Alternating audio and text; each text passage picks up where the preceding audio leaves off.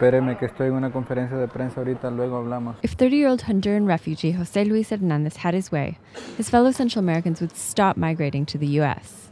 He discussed this desire with 3 other dismembered migrants at a press conference held at San Diego's nonprofit Border Angels. Build a wall.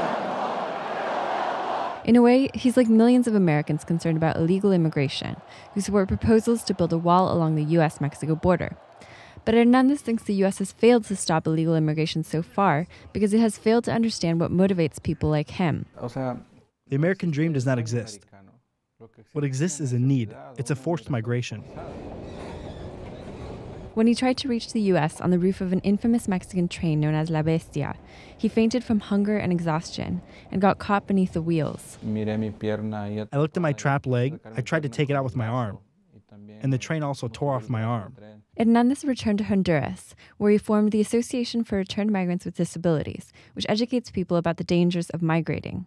The association has documented more than 700 Hondurans mutilated by the train, and nearly 400 killed in the last 6 years alone.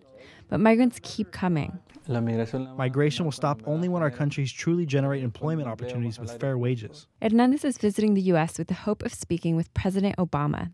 He thinks only the U.S. can convince the Honduran government to enact healthy economic policies that will decrease violence and stop Hondurans from risking their lives to reach the U.S.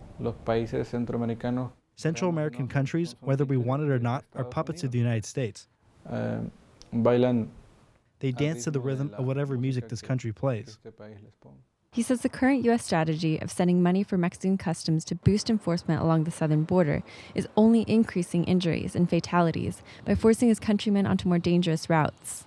He says more customs officials and longer fences won't deter migrants for the same reason dismemberment doesn't deter them. Because for them, it's currently a matter of life and death. Jean Guerrero, KPBS News.